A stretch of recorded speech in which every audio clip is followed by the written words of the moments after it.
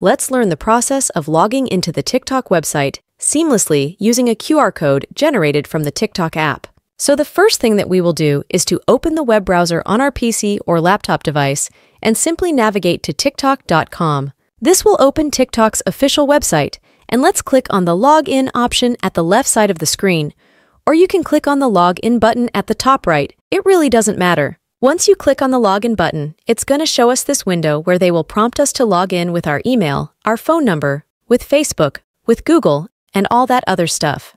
But we want to generate a QR code from our TikTok app on the phone, and we'll log in by using that method. So select the first option, which is this Use QR code. The next step that we have to do is to get our phone and open the TikTok application.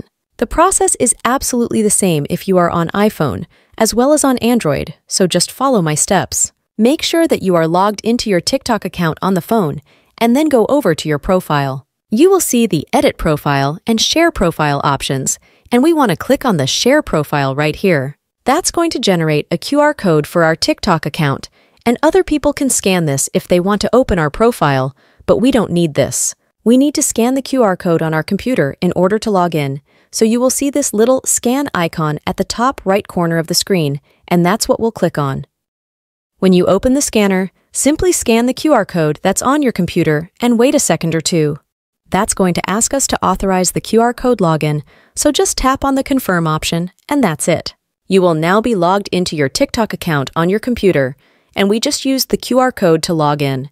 If you need more similar TikTok tutorial videos, make sure you check out the TikTok playlist from the description of this video, and I will see you soon.